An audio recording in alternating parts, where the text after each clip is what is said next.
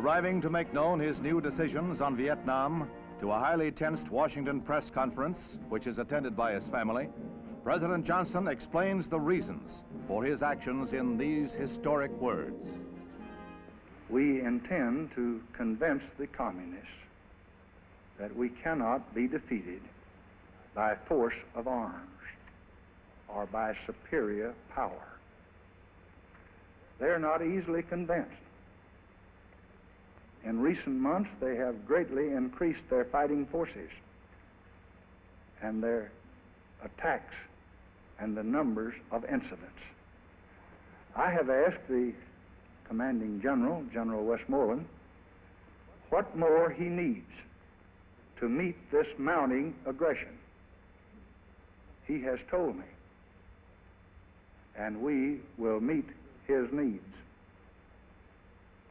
I have today ordered to Vietnam the Air Mobile Division and certain other forces which will raise our fighting strength from 75,000 to 125,000 men almost immediately.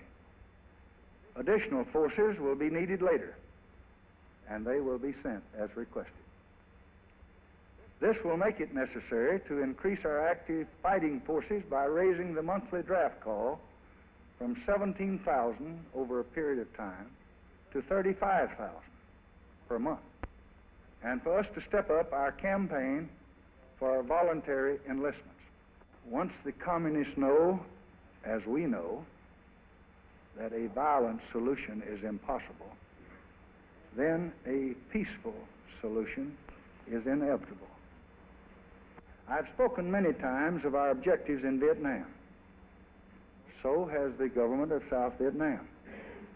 Hanoi has set forth its own proposals. We are ready to discuss their proposals and our proposals and any proposals of any government whose people may be affected.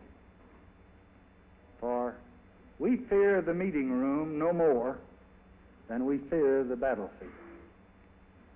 And in this pursuit, we welcome and we ask for the concern and the assistance of any nation and all nations.